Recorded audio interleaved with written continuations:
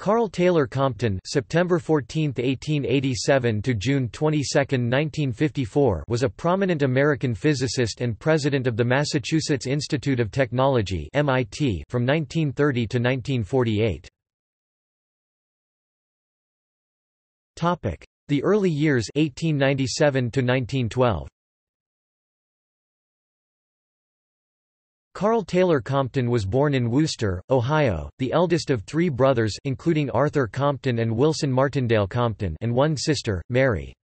His father, Elias Compton, was from an old American Presbyterian family, and his mother, Otelia Augsburger Compton, was from an Alsatian and Hessian Mennonite family that had recently immigrated to the United States. He came from a remarkably accomplished family in which his brother Arthur became a prominent physicist and sister Mary a missionary. Beginning in 1897, Compton's summers were spent camping at Otsego Lake, Michigan while attending Wooster public schools in fall, winter and summer.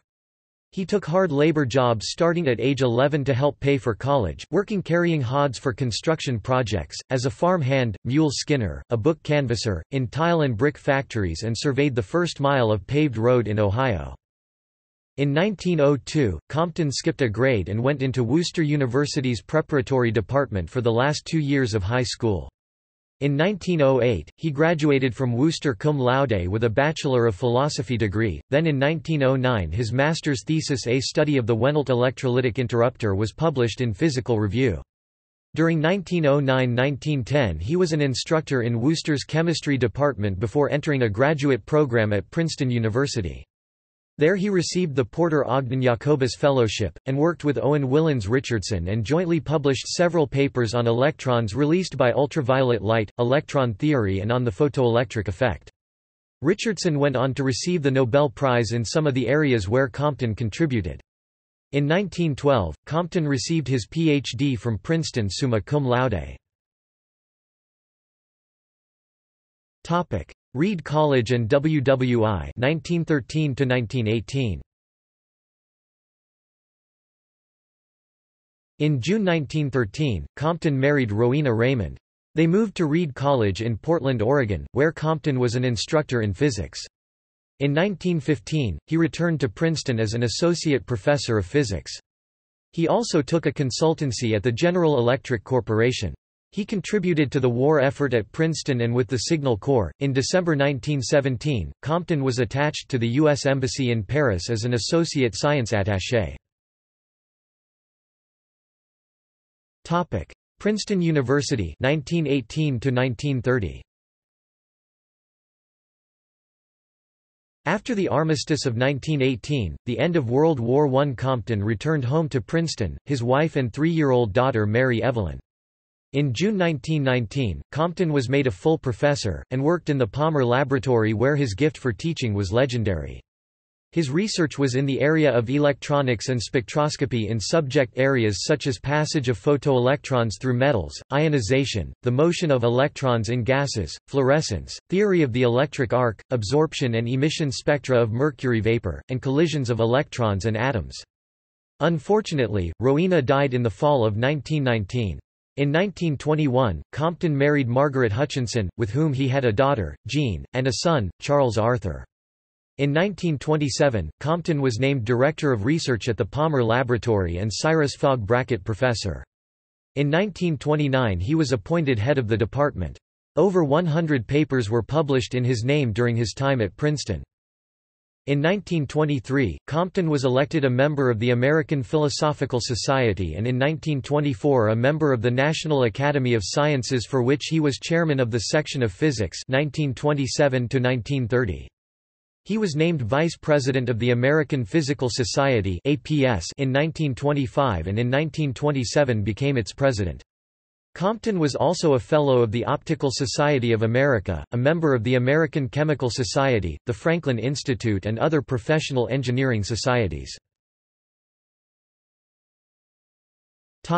Massachusetts Institute of Technology 1930 to 1954.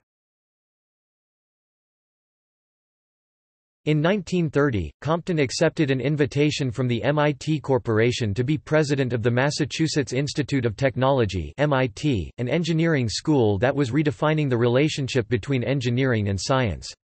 He took office at the beginning of the Great Depression in America, a time of economic turmoil and a time when science was under attack as a source of social ills and national despair. Compton was to strengthen basic scientific research at the institute while becoming a spokesman for science and technology.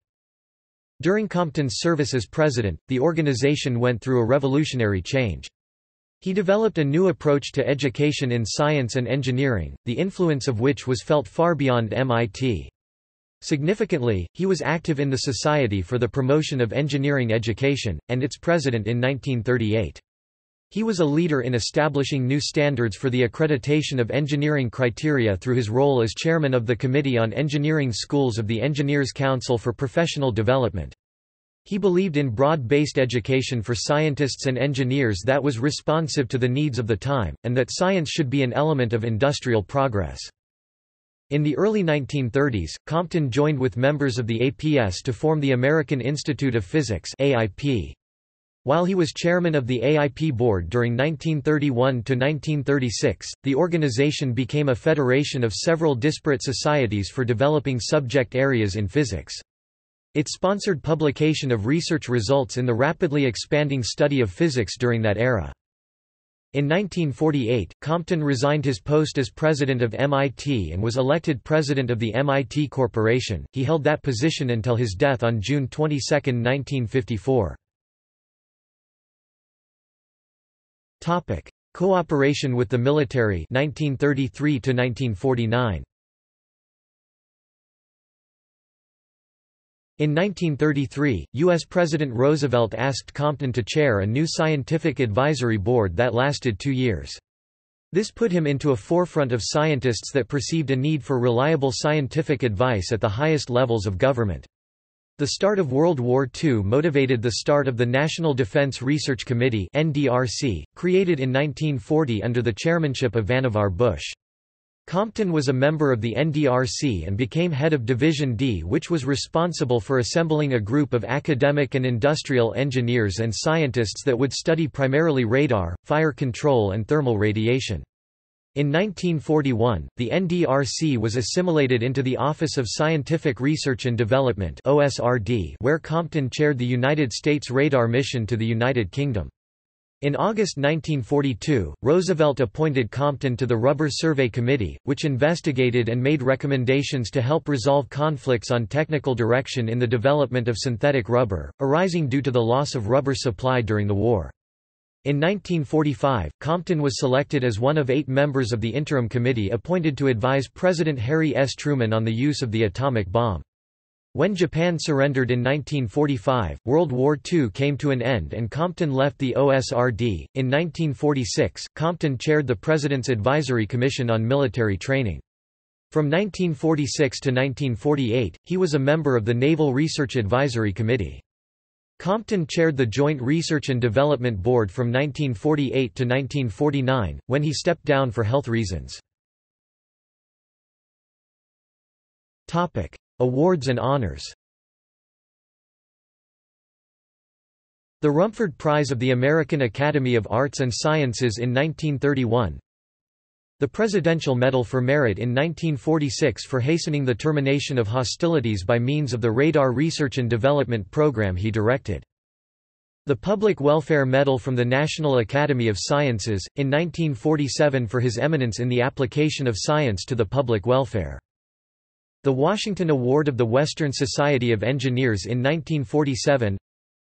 Honorary Commander, Civil Division, of the Most Excellent Order of the British Empire in 1948. Knight Commander of the Royal Norwegian Order of St. Olav in 1948. The Lamb Medal of the American Society for Engineering Education in 1949. The Hoover Medal jointly from the American Institute of Electrical Engineers, the American Society of Mechanical Engineers, American Institute of Mining and Metallurgical Engineers and the American Society of Civil Engineers in 1950. The William Proctor Prize for Scientific Achievement of the Scientific Research Society of America in 1950. Officer in the French Legion of Honor in 1951. The Priestley Memorial Award of Dickinson College in 1954 for his contributions to the welfare of mankind through physics. The lunar crater Compton is named after Compton and his brother Arthur, who was also an influential scientist. Compton was also the recipient of 32 honorary degrees. Publications. Karl Taylor Compton, A Study of the Wenelt Electrolytic Interrupter, Physical Review, Volume 30, No. 2, pp. 161–179, American Institute of Physics, American Physical Society, Cornell University, 1910. References. Office of the National Research Council, Biographical Memoirs, National Academies Press, October 1, 1992, ISBN 0-309-04746-3. External links. Photograph of Karl Taylor Compton and other members of the NDRC. Official MIT presidential biography. Julius A. Stratton's biography of Compton. Annotated bibliography for Karl Compton from the Alsos Digital Library for Nuclear Issues. National Academy of Sciences biographical memoir.